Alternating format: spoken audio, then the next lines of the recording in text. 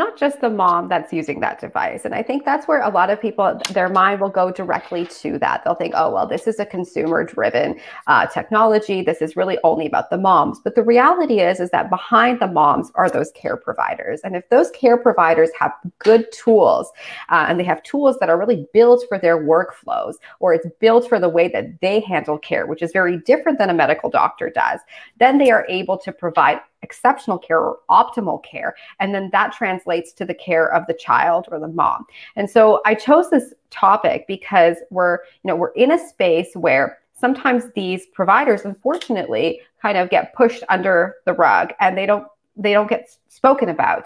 And I think it's very critical that we bring that to light. One of my experiences after my first year of medical school, I was shadowing a doctor, and we had a mom that was in the exam room. We walked in and she was suffering from